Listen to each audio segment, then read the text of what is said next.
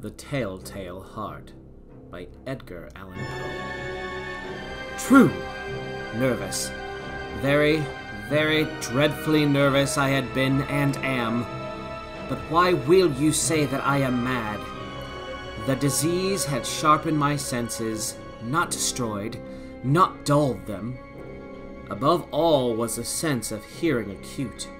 I heard all things in the heaven and in the earth.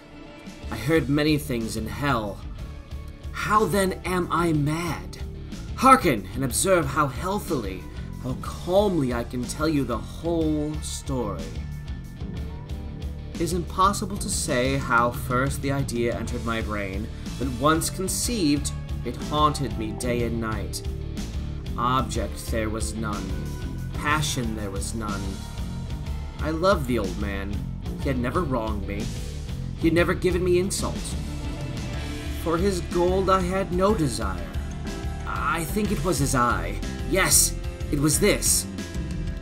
One of his eyes resembled that of a vulture, a pale, blue eye with a film over it.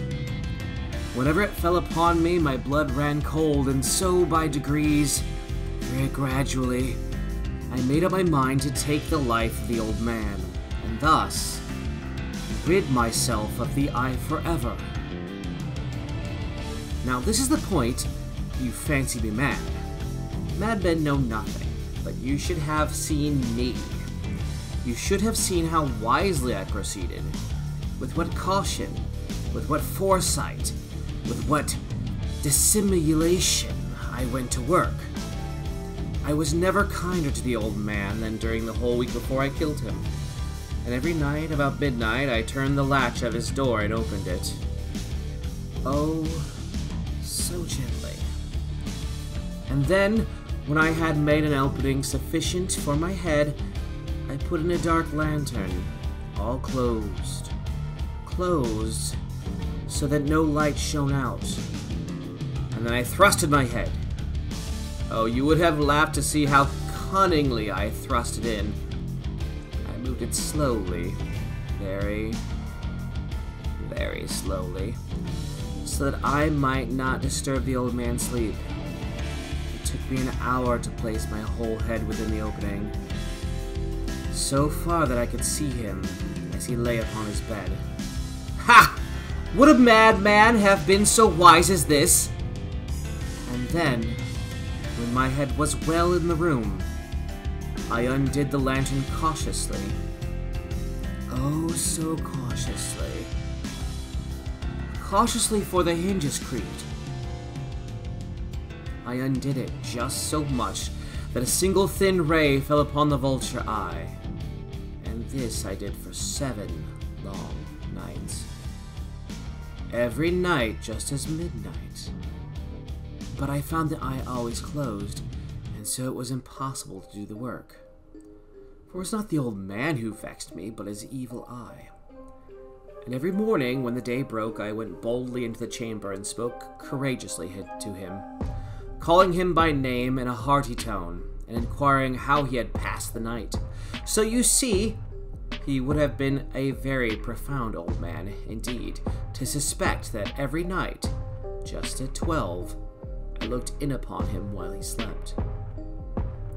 Upon the 8th night, I was more than casually cautious in opening the door. A watch's minute hand moved more quickly than did mine. Never before that night had I felt the extent of my own powers, of my sagacity. I could scarcely contain my feelings of triumph. To think that there I was, opening the door, little by little, and not even for a dream of my secrets, deeds, or thoughts. I fairly chuckled at the idea, and perhaps he had heard me, for he moved on the bed suddenly, as if startled. Now you may think that I drew back, but no. His room was as black as pitch, with the thick darkness, for the shutters were close fastened through fear of robbers. And so I knew that he could not see the opening of the door, and I kept pushing it on steadily. Steadily. I had my head in, and was about to open the lantern when my thumb slipped upon the tin fastening, and the old man sprang up in the bed, crying out, "Who's there?" I kept quite still and said nothing. For a whole hour I did not move a muscle, and in the meantime I did not hear him lie down. He was still sitting up in bed listening, just as I have done night after night, hearkening to the death watches in the wall. Presently I heard a slight groan, and I knew it was the groan of mortal terror. It was not a groan of pain or of grief. Oh no! It was a low, stifled sound that arises from the bottom of the soul when overcharged with awe. I knew that sound well. Many a night, just at midnight, when all the world slept, it was welled up from my own bosom, deepening, with its dreadful echoes, the terror that distracted me. I say I knew it well. I knew what the old man felt and pitied him, although I chuckled at heart. I knew that he had been lying awake ever since the first slight noise, when he had turned in the bed. His fears had been ever since growing upon him. He had been trying to fancy them causeless, but could not. He had been saying to himself, "It's nothing but the wind in my chimney. It is only a mouse crossing the floor." Or, "It is merely a cricket which has made a single chirp." Yes, he has been trying to comfort himself with these suppositions, but he had found all in vain,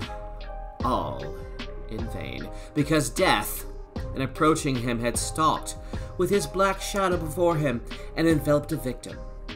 It was the mournful influence of the unperceived shadow that caused him to feel, although he never saw nor heard, to feel the presence of my head within the room. When I had waited a long time very patiently without hearing him lie down, I resolved to open a very, very little crevice in the lantern. So I opened it. You cannot imagine how stealthily, until at length a single dim ray, like the thread of a spider, shot from out the crevice and fell upon the vulture eye. It was open, wide open, and I grew furious as I gazed upon it. I saw it with perfect distinctness. All a dull blue, with a hideous veil over it that chilled the very marrow in my bones, but I could see nothing else from the old man's face or person, for I had directed the ray as if by instinct, precisely upon the damned spot. And now have I not told you that was you mistake for madness is but over-acuteness of the senses? Now I say, there came to my ears a low, dull, quick sound, such as a watch makes when enveloped in cotton. I knew that sound well, too. It was the beating of the old man's heart. It increased my fury, as the beating of a drum stimulates the soldier into courage.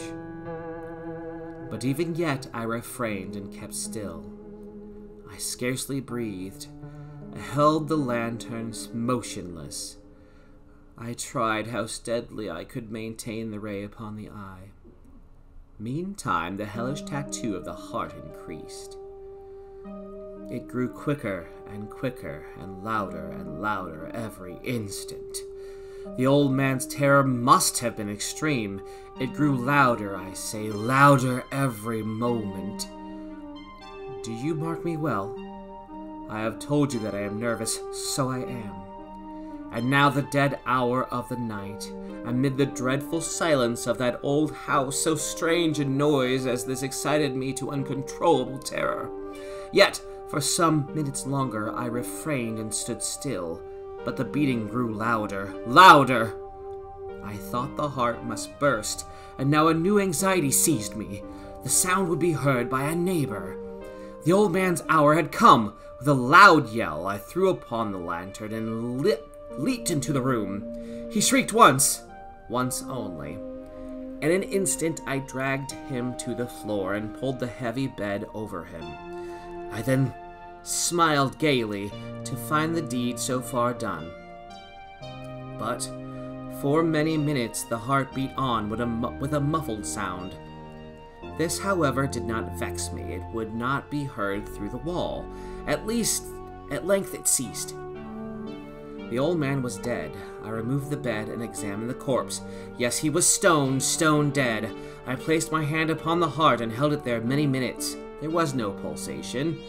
He was stone dead. His eye would trouble me no more.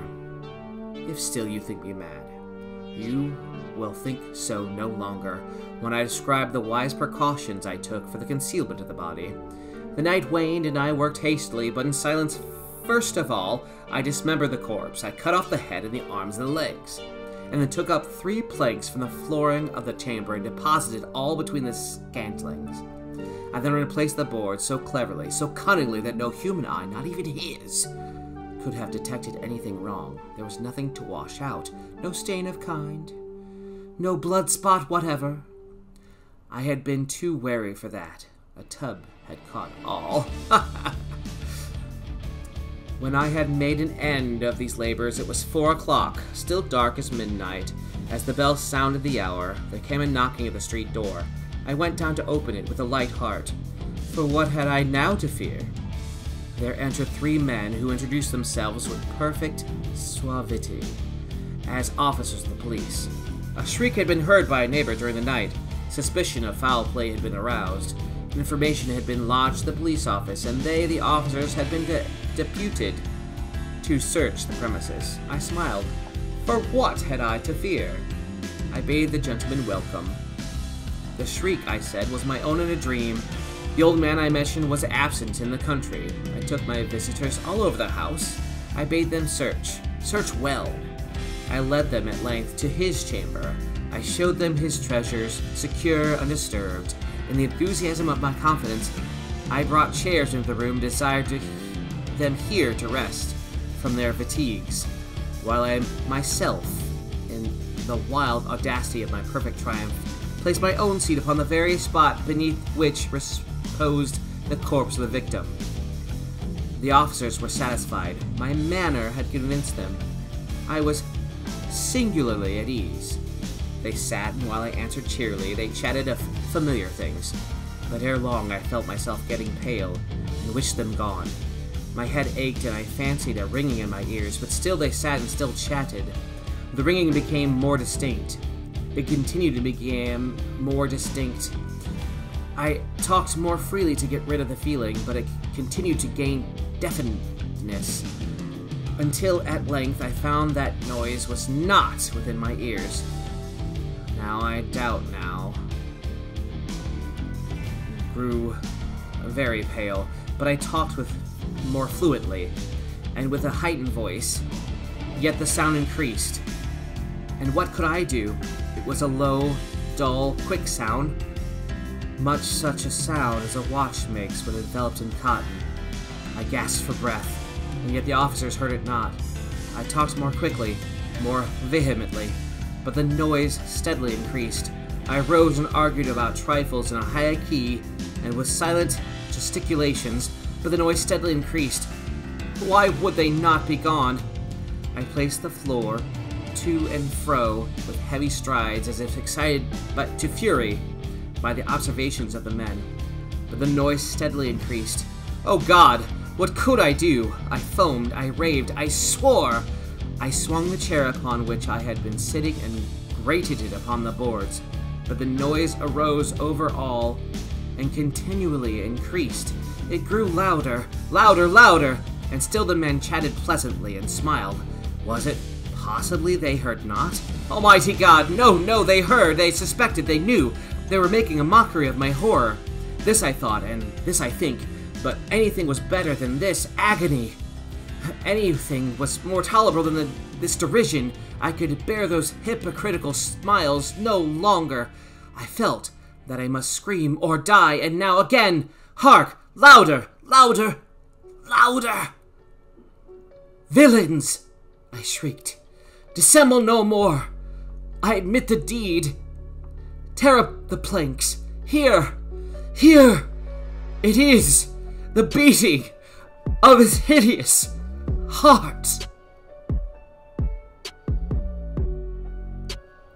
Edgar Allan Poe, January 1843.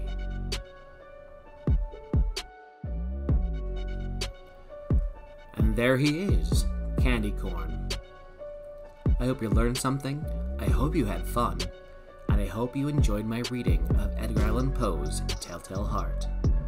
I will see you all next time.